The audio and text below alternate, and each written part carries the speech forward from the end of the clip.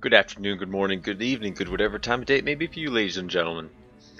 I'm the Layback Gamer, and just please, if you're wearing headphones or have this turned out, or turned up, I'd recommend turning this down. But I knew it! I called it! I called it! We were going to Oblivion! I called it! Well, this was actually kind of an obvious thing, but I called it. I knew it. I knew I would get this right one of these times. But we got it. We got it. Here it comes. Jaws of Oblivion. Oh, I'm so excited. And as a side note, that card back looks amazing. I might have to get it now. Yeah, I think I'm going to have to get it. Oh, I knew it. I knew this was coming. Okay, so I quickly pulled this up. Currently, I was kind of in the middle of homework, and then I got a notification on my tablet, and I looked down and went, oh! And I was so excited! I knew it! Yes, I want to see this. Yes, I want to see it. Come on, let us read. First reaction. We get a trailer. Okay. All right. So let's not even look at the one down there. Oh, I'm so excited. I'm so excited. Okay, let's quickly pop this up, and then we're gonna see what it looks like.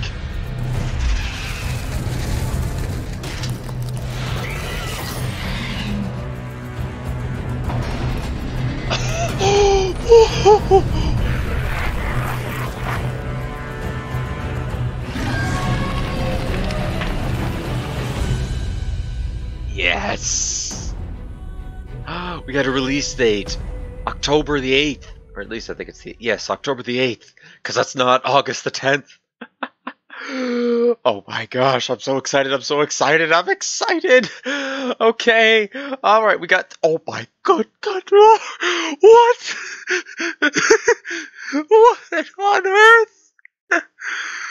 Yes, I called it. I called it. Admittedly, though, this isn't quite what I thought. There's a new mechanic, Invade. Oh, God. Oh, my. Yes. Okay. Okay. Just calm down. Calm down. Calm down.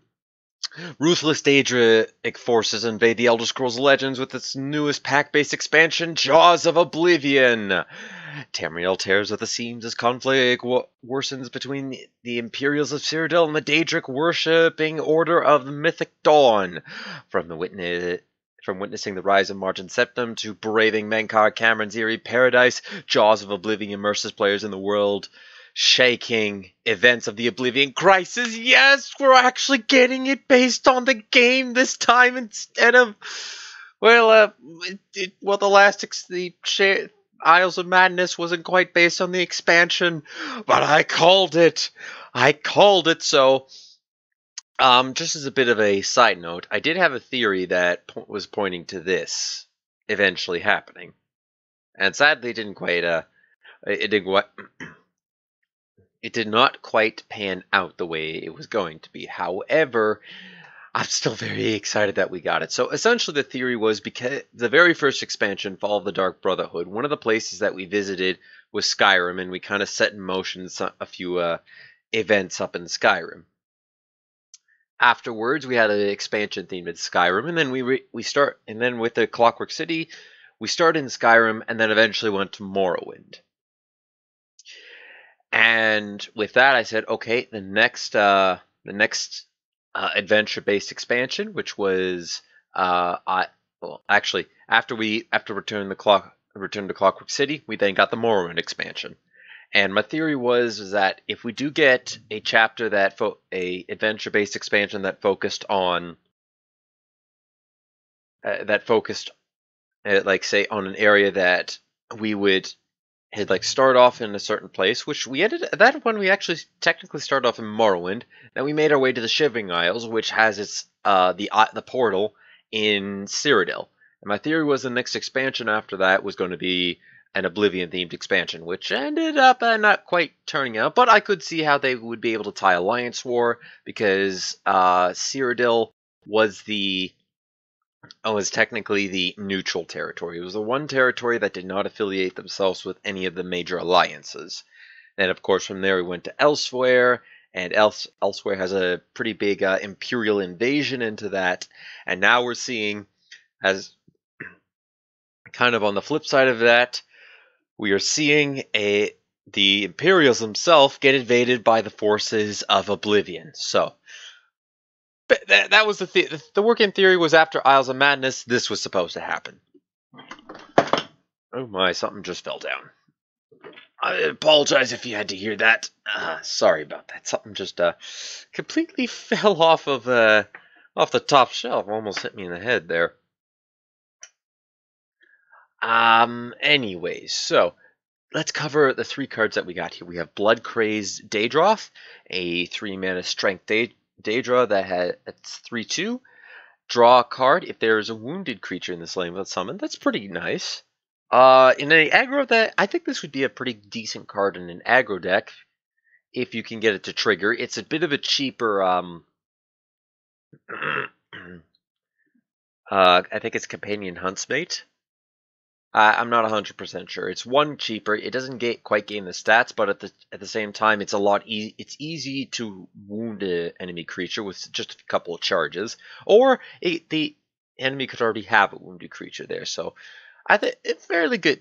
Yeah, I think this would be pretty good in an aggro deck. In a control deck, this is definitely a nice cycle card. You can use it to cycle through and draw a card. Am I going to be using this in my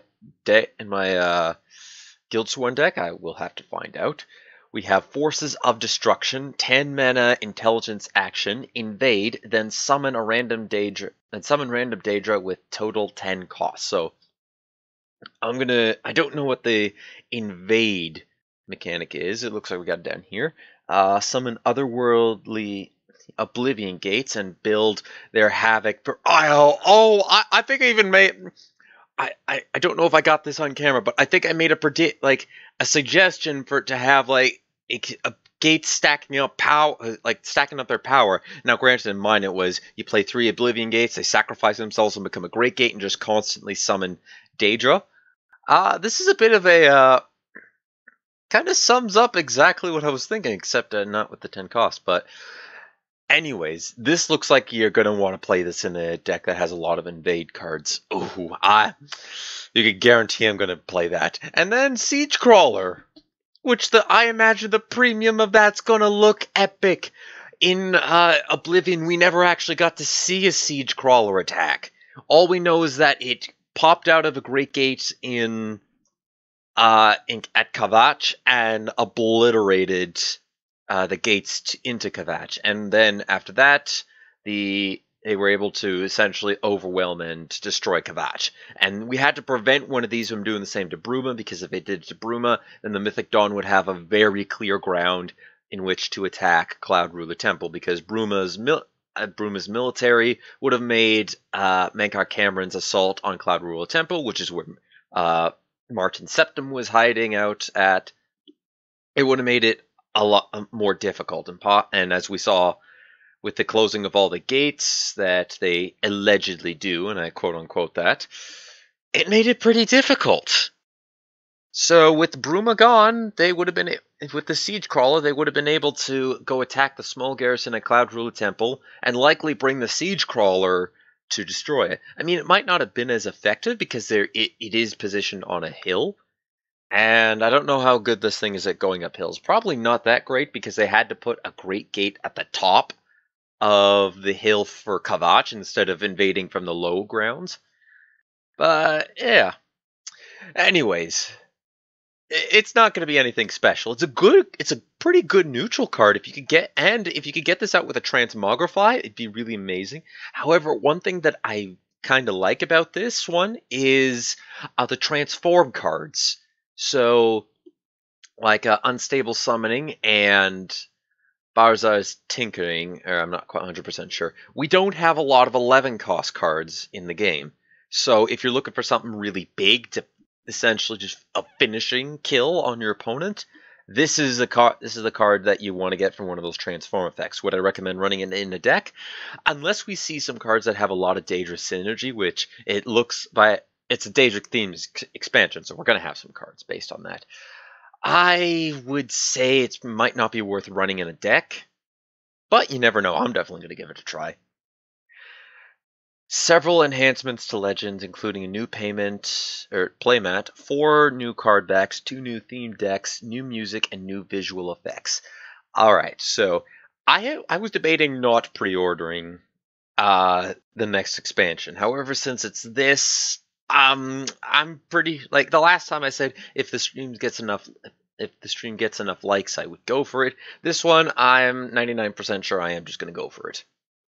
You get the Herald title. No, no, not the Herald.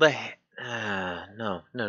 You missed a great. Should have just been the Hero of Kavach title, because that's what essentially the protagonist of Elder Scrolls 4 Oblivion was known as. He was known as the Hero of Kavach because he saved Kavach from or at least he saved what was left of Kavach's population, and he was the only one at that point that was able to close an Oblivion gate, which is why he got called that name.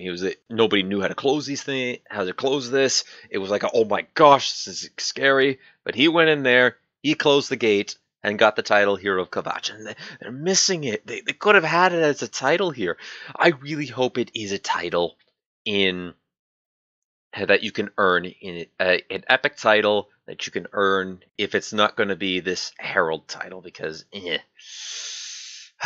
will you shut the jaws of Oblivion, or let chaos run rampant and free? Choose for yourself when the next expansion hits October the 8th. And I knew they were going to have to announce one of these expansions this month. I thought we were going to get one this month. However, it kind of concerns me because the next one's supposed to come out in the winter time, and it's supposed to come out this year, so we're going to be getting it like right in December. It's very short time frame. So yeah, I'm pretty excited about this. And over the next few days, I am going to be, well, between making some decks, grinding for gold in the arena, as well as maybe streaming